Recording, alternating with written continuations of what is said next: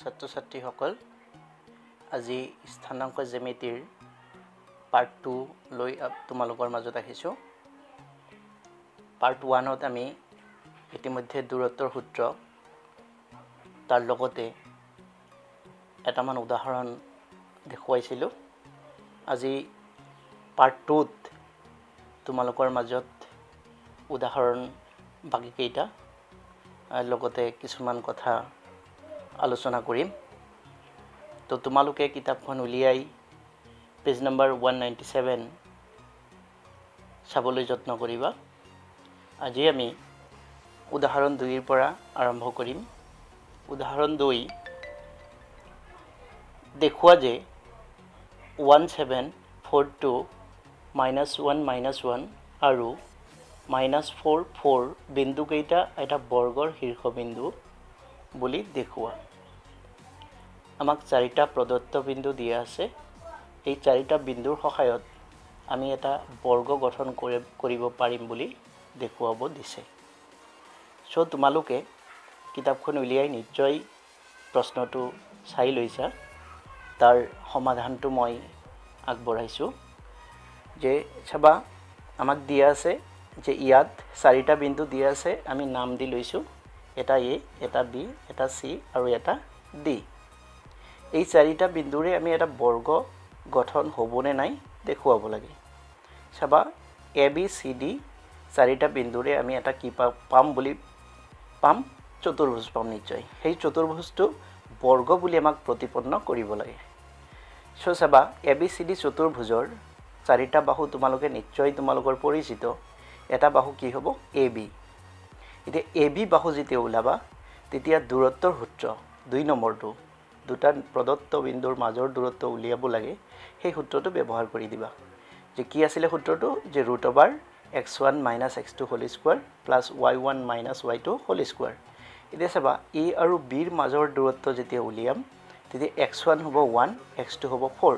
So 1 - 4 whole square plus y1 হ'ব 7, y2 হ'ব 2, 7 - 2 whole square. তাৰ পিছত √() থাকিল, 1 ৰ পৰা 4 গলে 3 থাকিব, -3, 3 স্কয়াৰে কিমান হ'ব 9, 7 ৰ পৰা 2 গলে 5, 5 স্কয়াৰ 25, কি পাই গলো √34। ঠিক এনেকৈ দ্বিতীয় বাহুটো হ'ল BC। চাবা x1 হ'ল 4, x2 হ'ল -1। So 4 - -1 that means 4 + 1 whole square plus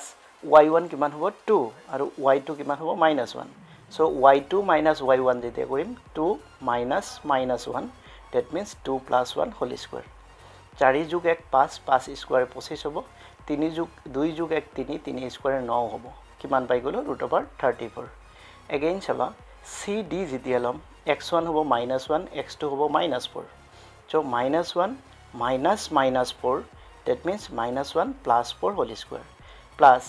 y1 হ'ব -1, y2 হ'ব 4। So -1 - 4 whole square. 4 ৰ পৰা 1 গলে 3 থাকিব, 3 স্কয়াৰ 9, -1 আৰু -4 এ -5, 5 স্কয়াৰ 25, কিমান পাই গলো √34। ঠিক এনেকৈ লাষ্ট AD বাহু যেতিয়া উলিয়াম x1 1, x2 হ'ব -4। তো x1 - x2 যেতিয়া কৰিম 1 - -4 that means 1 + 4 হোল স্কয়াৰ। তাৰ পিছত y1 - y2, y1 হ'ল 7, y2 হ'ল 4, y1 - y2 হোল স্কয়াৰ কৰিলে 7 - 4 হোল স্কয়াৰ। that means 1 আৰু 4 এ 5, 5 স্কয়াৰ 25, 7 ৰ পৰা 4 গলে 3, 3 স্কয়াৰ 9, কিমান পাই গলো √34। তো ছাত্ৰ-ছাত্ৰীসকল তোমালোকে এইখিনিৰ পৰা কি পালো আমি চাম যে AB, BC, CD আৰু AD আটাইবোৰ বাহু সমান পাই গলো। এতিয়া তোমালোকে জানা নিশ্চয় যে চতুৰ্ভুজৰ যদি চাৰিওটা বাহু সমান হয় সেই চতুৰ্ভুজটো কি হ'ব পাৰে, চতুৰ্ভুজটো বৰ্গ বা ৰম্বাস হ'ব পাৰে। এতিয়া আমাক দেখুৱাব দিয়া হৈছে চতুৰ্ভুজটো এটা বৰ্গ। এতিয়া আমি যিখিনি পালো তাৰ পৰা আমি চতুৰ্ভুজটো দুটা নাম দিব পাৰিম, বৰ্গ বা ৰম্বাস। এতিয়া আমি বৰ্গ প্ৰমাণ কৰিবৰ কাৰণে আৰু কি কৰিবলৈ আছে চাবা, আকৌ কৰ্ণ দুডাল আমি চাব লাগিব। এতিয়া ABCD চতুৰ্ভুজৰ কৰ্ণ দুডাল কোন হ'ব নিশ্চয় তোমালোকে জানা, এটা AC হ'ব, এটা BD হ'ব। যেতিয়া AC উলিয়াম AC তেতিয়া কি কৰিম 1 - -1 হোল স্কয়াৰ, 7 - -1 হোল স্কয়াৰ। তো 1 কি হৈ যাব +1 whole square, 7 - -1 whole square that means 7 + 1 whole square. 1 আৰু 1 2, 2 স্কয়াৰ 4, 7 একে 8 8 স্কয়ারে 64 √68 ঠিক এনেকৈ BD যেতিয়া উলিয়াম 4 -4 that means 4 + 4 whole square তাৰ পিছত হ'ব 2 - 4 whole square 4 + 4 8 8 স্কয়ারে 64 2 ৰ পৰা 4 গলে 2 থাকিব 2 স্কয়াৰে 4 64 আৰু 4 এ √68 তো আমি কৰ্ণ দুডাল উলিয়াৰ পিছত আমি কি গম পালো AC আৰু BD সমান অৰ্থাৎ কৰ্ণ দুডাল সমান হৈ গল এতিয়া তোমালোকে মনত কৰা যে বৰ্গৰ চাৰিওটা বাহু সমান আৰু কৰ্ণ দুডাল সমান কিন্তু ৰম্বাসৰ আটাইকেইটা বাহু সমান কিন্তু কৰ্ণ সমান নহয় সো যেহেতু প্ৰতিটো বাহু সমান আৰু কৰ্ণ দুডাল সমান সেই চতুৰ্ভুজটো কি হ'ব এটা বৰ্গ তো মৰমৰ ছাত্ৰ-ছাত্ৰীসকল নিশ্চয় বুজি পালা ইয়াৰ পিছত আহা আমি উদাহৰণ 3 ৰে একবাৰিম উদাহৰণ 3 পেজ নম্বৰ 198 ত তোমালোকে চাই লবা যে এটা চিত্ৰ সোঁফালে দি দিয়া হৈছে সেই চিত্ৰটোত কোৱা হৈছে যে এটা শ্ৰেণী কোঠাৰ ডেস্কৰ সাজনটো দেখুৱা হৈছে অহিম ভাৰতী আৰু কমলা ক্ৰমে A31 B64 আৰু C86 স্থানত বহিছে তে তোমালোকে নিশ্চয় চিত্ৰটো ধৰিব পাৰিছা এতিয়া আমাক প্ৰশ্ন কৰা হৈছে যে তোমালোকে ভাবানে যে তেওঁলোকে এডাল সৰল ৰেখাত বহিছে তোমাৰ উত্তৰ সাপেক্ষে যুক্তি দিয়া ইয়াৰ পৰা আমি তিনিটা স্থানাংক পালো তিনিটা স্থানাংক হল এটা A এটা B এটা C অহিম ভাৰতী আৰু কমলা তিনিজনী তিনি ঠাইত বহিছে এই হিহঁতৰ স্থান লৈ আমি দেখুৱাব লাগে যে হিহঁত এডাল সৰল ৰেখাত বহিছেনে তো চাবা উত্তৰটো চাবা যে চিত্ৰত অহিম ভাৰতী আৰু কমলা ক্ৰমে A B আৰু C স্থানত বহিছে এতিয়া আমি যদি দূৰত্বৰ সূত্ৰ ব্যৱহাৰ কৰি হিহঁতৰ মাজৰ দূৰত্ব চাওঁ তেতিয়া দেখা পাম A B যেতিয়া উলিয়াম A B চাবা A আৰু B x1 - x2 whole square so 3 - 6 whole square plus y1 - y2 whole square 1 - 4 whole square 3 ৰ পৰা 6 গলে -3 থাকিব -3 স্কয়াৰ 9 হ'ব 1 ৰ পৰা 4 গলেও -3 থাকিব -3 স্কয়াৰ 9 হ'ব √18 এতিয়া 18 ৰ যদি আমি বৰ্গমূল লওঁ 9 2 গুণ 18 আমি ভাঙিব পাৰিম 9 ৰ বৰ্গমূল 3 2 এৰ নাই হিকাৰণে √2 থাকি গল ঠিক এনেকৈ যেতিয়া BC ওলাবা 6 - 8 whole square 4 - 6 whole square 6 - 8 whole square plus 4 - 6 whole square 6 ৰ পৰা 8 গলে -2 স্কয়াৰ কৰিলে 4 হ'ব 4 ৰ পৰা 6 গলে -2 স্কয়াৰ 4 √8 8 ৰ বৰ্গমূল তোমালোকে নিশ্চয় জানা যে 2√2 4 2 গুণ 8 4 ৰ বৰ্গমূল 2 আৰু এটা 2 থাকিল তাৰ √2 থাকি গল ঠিক এনেকৈ AC যেতিয়া উলিয়াম তেতিয়া চাবা 3 - 8 whole square আৰু এটা হ'ব 1 - 6 whole square 3 ৰ পৰা 8 গলে 5 স্কয়াৰ 5 থাকিব 5 স্কয়াৰ 25 1 ৰ পৰা 6 গলে -5 5 স্কয়াৰ 25 √50 50 আমি যদি ভাঙো 25 2 গুণ 50 25 ৰ 5 √2 থাকি গল এতিয়া আমি এই তিনিটা দূৰত্ব AB BC আৰু AC এই তিনিটাৰ পৰা আমি কি দেখা পালো যে চাবা যে AB আৰু BC তিনিটা ৰুটটো আৰু দুটা ৰুটটো মিলি AC পাঁচটা ৰুটৰ সমান হৈ গল সো AB + BC = AC যে দুটা দূৰত্বৰ যোগফল তৃতীয়টোৰ দূৰত্বৰ সমান হৈ গল এতিয়া আমি এইখিনি কথা যদি আমি চিত্ৰত চাব বিচাৰো তেতিয়া হলে চাবা যে AB + BC = AC সৰু দুটাৰ যোগফল ডাঙৰটোৰ সমান হৈ গল সো AB + BC = AC হ'ব হলে তিনিটা বিন্দু এডাল ৰেখাত নিশ্চয় থাকিব লাগিব বুলি তোমালোকে ধৰিব পাৰিছা সো আমি সিদ্ধান্ত কি ল'ব পাৰিম যে A B আৰু C বিন্দু তিনিটা একৰেখীয় বা সমৰেখীয় হয় বুলি প্ৰমাণিত হল তো তোমালোকে ইয়াত এটা বস্তু মন কৰিবা মনত ৰাখিবলৈ যত্ন কৰিবা যে তিনিটা বিন্দু কেতিয়া একৰেখীয় হয় তাৰ এটা শৰ্ত আমি পালো আৰু এটা শৰ্ত ইয়াৰ পৰৱৰ্তী লেসনত পাম প্ৰথম শৰ্তটো আমি কি পালো যদি তিনিটা বিন্দুৰে গঠিত বাহুবোৰ অৰ্থাৎ দূৰত্ববোৰ আমি যেতিয়া চাম সৰু দূৰত্ব দুটাৰ যোগফল যদি ডাঙৰটোৰ লগত মিলি যায় তেতিয়া হলে বিন্দু তিনিটা একৰেখীয় বুলি আমি ক'ব পাৰিম সো এই কথাটো তোমালোকে মনত ৰাখিব লাগিব তাৰ পিছত আহা কোৱেশ্চন নম্বৰ 4 এক্সাম্পল 4 তোমালোকে কিতাপত যদি চোৱা দেখা পাবা এক্সাম্পল 4 আৰু 5 HSLC পৰীক্ষাত কেইবাবাৰো আহা দেখা গৈছে এক্সাম্পল 4ত কোৱা হৈছে x আৰু y ৰ মাজৰ এটা সম্পৰ্ক নিৰ্ণয় কৰা যদিহে xy বিন্দুটো 7 1 আৰু 3 5 বিন্দু দুটাৰ পৰা সমদূৰৱৰ্তী হয় আমাক কোৱা হৈছে যে xy বিন্দুটো 7 1 আৰু 3 5 ৰ পৰা যদি সমদূৰৱৰ্তী হয় তেন্তে x আৰু y ৰ মাজৰ সম্পৰ্ক কি হ'ব সো চাবা আমি ধৰি লৈছো যে ধৰা হল p of xy বিন্দুটোক আমি এটা হুকিয়াকৈ নাম দি লৈছো p বিন্দু বিন্দুটো a71 প্ৰথম বিন্দুটো a ধৰিছো আৰু দ্বিতীয় বিন্দুটো b ধৰিছো a71 আৰু b35 ৰ পৰা সমদ্ৰৱৰ্তী আমি ধৰি ললো হিহতে দিয়ে দিছে সমদ্ৰৱৰ্তী বুলি কৈ দিছে মাত্ৰ আমি নামখিনি দিয়াৰ কাৰণে ধৰা হল কথাষাৰ লিখা গৈছে যদি এই বিন্দুটো a আৰু b ৰ পৰা সমদ্ৰৱৰ্তী হয় তেন্তে আমি গম পাম p ৰ পৰা a ৰ দূৰত্ব আৰু p ৰ পৰা b ৰ দূৰত্ব একে হ'ব লাগিব সো আমি লিখিম pa = pb এতিয়া pa p ৰ পৰা a ৰ দূৰত্ব কিমান সো দুটা বিন্দুৰ মাজৰ দূৰত্ব আমি ইয়াত ব্যৱহাৰ কৰিব পাৰিম সো pa বুলি ক'লে √2 আহিল সূত্ৰৰ পৰা থাকিব কি আহিল সূত্ৰ কি আহিব x1 - x2 হোল স্কয়াৰ ইয়াত x1 হল x আৰু x2 হল 7 so x - 7 whole square y1 y আৰু y2 হল 1 সো y - 1 হোল স্কয়াৰ ঠিক একেদৰে pb যেতিয়া লম x1 মানে x x2 মানে 3 so x - 3 whole square y1 মানে y y2 মানে 5 সো y - 5 হোল স্কয়াৰ এতিয়া তোমালোকে চাবা both side হোল √ওভাৰ চিন আছে গতি দুইফালে যদি আমি হোল স্কয়াৰ কৰি দিও তেতিয়া হলে স্কয়াৰটো নিশ্চয় গুছি √ওভাৰটো গুছি যাব সো আমি √ওভাৰটো আলটিমেটলি গুছাই দিছো মাজত চাবা এতিয়া x - 7 whole square plus y - 1 whole square equal to x - 3 whole square plus y - 5 whole square থাকিল এতিয়া x - 7 হোল স্কয়াৰ এটা তোমালোকে জানা আইডেন্টিটি ব্যৱহাৰ হ'ব ইয়াত সূত্ৰ ব্যৱহাৰ হ'ব অভেদ ব্যৱহাৰ হ'ব a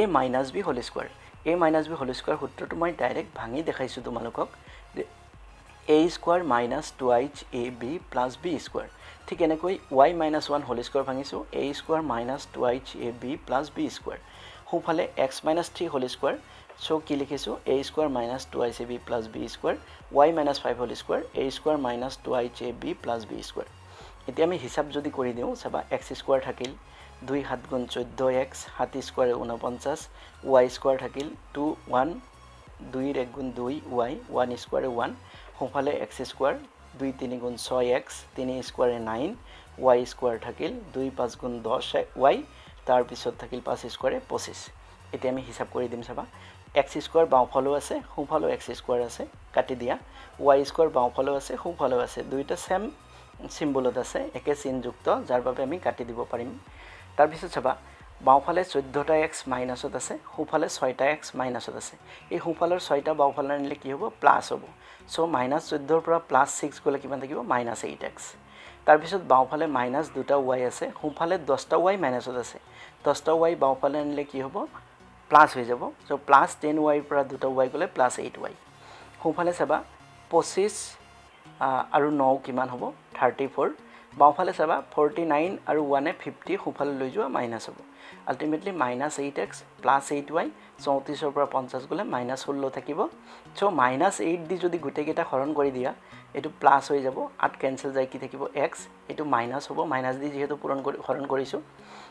প্লাস টু কি হৈ যাব -8 হৰণ যায় কি থাকিব y ইফালে -16 থাকিব মাইনাস টু প্লাস হৈ যাব 8 ৰে হৰণ কৰিলে 8 16 দুইবাৰ সো x - y = 2 এটা সম্পৰ্ক আমি ধুনিয়াকৈ পাই গলো সো আমাক যেটো প্ৰশ্ন কৰিছিল যে x আৰু y ৰ মাজৰ এটা সম্পৰ্ক নিৰ্ণয় কৰা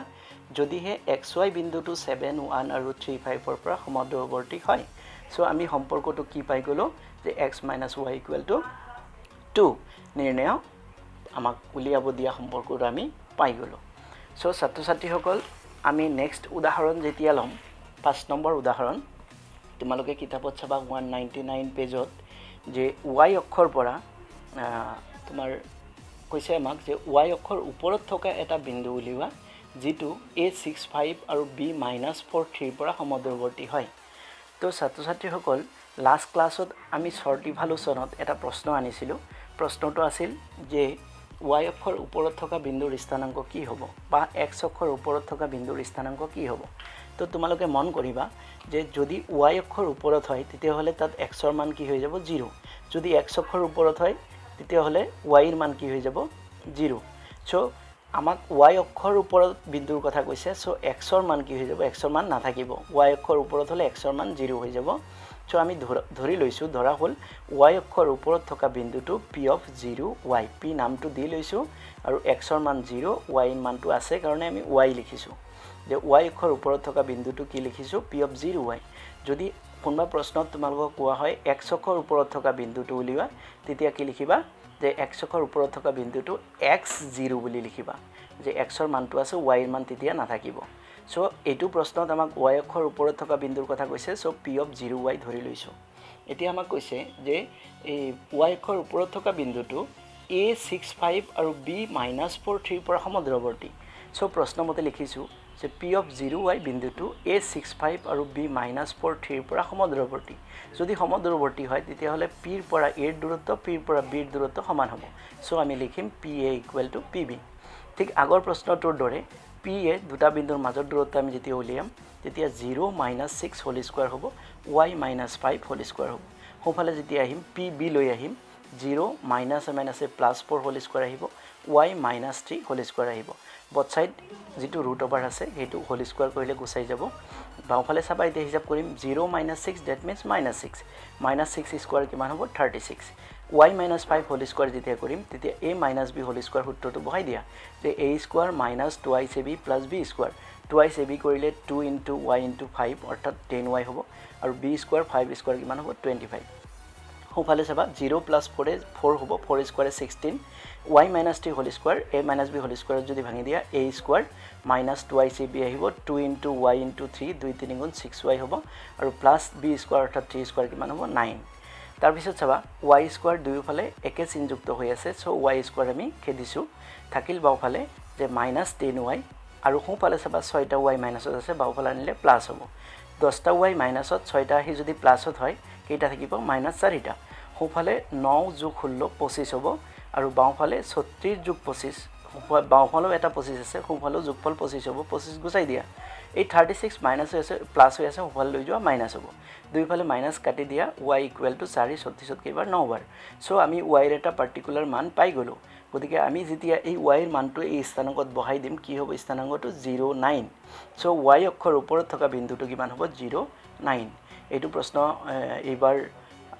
ঠিক মোৰ মনত নাই যোৱাবাৰ বা এইবাৰ মেট্ৰিকত আহিছিল তো তোমালোকে প্ৰশ্নটো চাই ল'ব পাৰা যে y অক্ষৰ ওপৰত থকা বিন্দুটো কিমান হ'ব এতিয়া 09 y এৰ মানটো এই স্থানাঙ্কত বহাই দিয়া 09 তো ছাত্ৰ-ছাত্ৰীসকল উদাহৰণ প্ৰথম লেসনৰ যিকেটা উদাহৰণ আছিল অলৰেডি তোমালোকক দেখুৱা হ'ল এতিয়া আমি শৰ্ট ইভালুয়েশনলৈ আগবাঢ়িম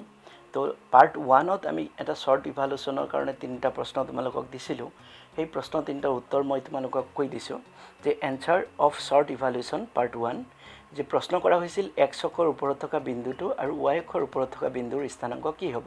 চাবা x অক্ষৰ ওপৰত থকা বিন্দুৰ স্থানাঙ্ক কি হ'ব x0 এই মাত্ৰ আলোচনা কৰা হৈছে তোমালোকে কম পাইছা ঠিক এনেকৈ y অক্ষৰ ওপৰত থকা বিন্দুটো কি হ'ব 0y x ৰ মান 0 হ'ব y ৰ মান থাকিব 2 নম্বৰ প্ৰশ্নটো কৰা হৈছিল যে মূল বিন্দুৰ স্থানাঙ্ক যদি x0 হয় তেতিয়া হলে x ৰ মান কি হ'ব তোমালোকে নিশ্চয় জানা যে মূল বিন্দুৰ স্থানাঙ্ক সদায় 00 হয় এতিয়া আমাক প্ৰদত্ত স্থানাঙ্ক দিয়া আছিল x0 সো x0 কাৰ সমান হ'ব 00 ৰ সমান হ'ব x ৰ ঠাইত কোন বহিল দেখা পাইছা 0 বহিল সো x ৰ মান কি মান হ'ব লাগিব 0 হ'ব লাগিব 3 নম্বৰ প্ৰশ্নটো কৰা হৈছিল যে কি শৰ্তত তিনিটা বিন্দু এটা ত্ৰিভুজ গঠন কৰিব সো শৰ্তটো চাবা তিনিটা বিন্দুৰে ত্ৰিভুজ গঠন হ'ব যদিহে বিন্দু তিনিটাৰে গঠিত যিকোনো দুটা বাহুৰ সমষ্টি তৃতীয় বাহুতকৈ ডাঙৰ হয় যে তোমালোকে জানা যে ত্ৰিভুজৰ গঠন হোৱা নোহোৱাৰ ধৰ্মটো হ'ল যে ত্ৰিভুজৰ যিকোনো দুটা বাহুৰ সমষ্টি তৃতীয় বাহুতকৈ ডাঙৰ হলে ত্ৰিভুজ গঠন হ'ব সো তিনিটা বিন্দুৰে কি শৰ্তত ত্ৰিভুজ গঠন কৰিব পাৰিবা যে সেই তিনিটা বিন্দু সংযোগ কৰি পোৱা বাহুবোৰ যদি দুটা বাহুৰ সমষ্টি তৃতীয় বাহুতকৈ ডাঙৰ হয় তেতিয়া হলে ত্ৰিভুজ গঠন হ'ব নিশ্চয় তাৰ পিছত আজি আহা শৰ্ট ইভালুয়েশনৰ কাৰণে তোমালোকৰ মাজত তিনিটা প্ৰশ্ন আকৌ আগবঢ়াইছো আজিৰ পাঠৰ ওপৰত যে 1 নম্বৰ প্ৰশ্নটো a b c বিন্দু তিনিটা কেতিয়া একৰেখীয় বা সমৰেখীয় হ'ব এই মাত্ৰ আলোচনা কৰা হৈছে তোমালোকক উদাহৰণ 3 যে a b c বিন্দু তিনিটা কি শৰ্তত একৰেখীয় হ'ব নিশ্চয় তোমালোকে মনত কৰিবা 2 নম্বৰ প্ৰশ্ন কৰা হৈছে বৰ্গ আৰু ৰম্বাসৰ পাৰ্থক্য কি সো তোমালোকক এটা উদাহৰণ ইয়াত পঢ়োৱা হৈছিল যে উদাহৰণ 2 যে দেখুৱা যে বৰ্গৰ শীৰ্ষবিন্দু তাত কিছুমান কথা আহিছিল তাৰ পৰা তোমালোকে উত্তৰটো বিচাৰি পাবা যে বৰ্গ আৰু ৰম্বাসৰ কি পাৰ্থক্য আছে 3 নম্বৰ মূল বিন্দুৰ পৰা x4 বিন্দুৰ দূৰত্ব যদি 5 একক হয় তেন্তে x ৰ মান কি হ'ব এটো ফাৰ্স্ট ক্লাছত তোমালোকৰ লগত আলোচনা কৰিছিলো যে মূল বিন্দুৰ পৰা কোনো বিন্দুৰ দূৰত্ব কেনেকৈ উলিয়াব পাৰিম যে √x² + y² সেই দূৰত্বটো কিমান দিয়া আছে 5 একক ইকুৱেল টু 5 বহাই তাৰ পিছত হিসাব কৰি x ৰ মানটো নিশ্চয় ওলাব পাৰিবা তাৰ পিছত আজি তোমালোকৰ হোমৱৰ্ক লৈ আহিছো যে লাষ্ট ক্লাছত তোমালোকক হোমৱৰ্ক দিয়া হৈছিল যে কোৱেশ্চন নম্বৰ 1 অৰ 7 লেসন নম্বৰৰ কোৱেশ্চন নম্বৰ 1 অৰ তিনিটা প্ৰশ্ন তাৰ পিছত কোৱেশ্চন নম্বৰ 2 ৰ ফাৰ্স্ট পাৰ্ট আৰু কোৱেশ্চন নম্বৰ 5 তোমালোকক দিয়া হৈছিল 4 দিয়া হৈছিল আজি যিখিনি আলোচনা কৰা হ'ল তাৰ ওপৰত তোমালোকক হোমৱৰ্ক দিয়া হৈছে যে কোৱেশ্চন নম্বৰ 3 টো তোমালোকে কৰিব পাৰিবা এতিয়া বিন্দু কেইটা একৰেখীয় হয় নে নহয় পৰীক্ষা কৰা তাৰ পিছত কোৱেশ্চন নম্বৰ 7 x আৰু x অক্ষৰ ওপৰত থকা বিন্দুৰ স্থানাংক ওলাব কৈছে এটো 2018 চনত আহিছিল তোমালোকে ইতিমধ্যে y অক্ষৰ ওপৰত থকা বিন্দুৰ স্থানাংক উলিওৱা শিকিলা এতিয়া প্ৰশ্নটো আছে ইয়াত x অক্ষৰ ওপৰত থকা বিন্দুৰ স্থানাংক কিমান হ'ব নিশ্চয় কৰিব পাৰিবা আৰু কোৱেশ্চন নম্বৰ 10 x আৰু y ৰ মাজৰ সম্পৰ্ক উলিওৱা যাতে xy বিন্দুটো 3 6 আৰু -3 4 ৰ পৰা সমদূৰৱৰ্তী হয় একজেক্ট এক্সাম্পল 4 তোমালোকে অলৰেডি কৰা হ'ল তোমালোকৰ আগত যে xy ৰ মাজৰ সম্পৰ্ক উলিওৱা যদি বিন্দু কেইটা সমদূৰৱৰ্তী হয় সো এই তিনিটা প্ৰশ্নৰ উত্তৰ তোমালোকে ধুনিয়াকৈ কৰিব পাৰিবা অলপ ভিডিওটো চাই লৈ ধুনিয়াকৈ কৰিবা বুলি মই আশা কৰিলো আৰু আজিৰ পাৰ্ট 2 যেটো ক্লাস সেই ক্লাসটো মই ইয়াতে সামৰিব লৈছো সো তোমালোকে ভালে থাকা সুখী থাকা কুশলে থাকা বুলি আশা কৰি আজিৰ পাঠটো সমাপ্ত কৰিছো